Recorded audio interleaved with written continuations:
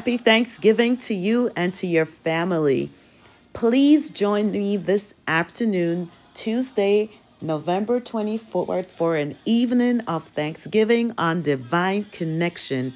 We have a lot to be thankful for, and the Bible exhorts us that it is a good thing to give thanks unto the Lord.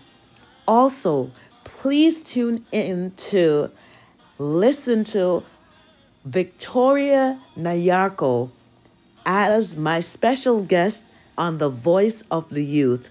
You will want to hear what she has to say. Our young people are making strides in the kingdom of God. And certainly, it is no surprise that we're still living in the end times. So much is happening on all fronts. And even in the season of Thanksgiving, we have to push to really find something to be thankful for, even though we know there's a lot to be thankful for. Ingratitude is a sign of the end time, unthankfulness.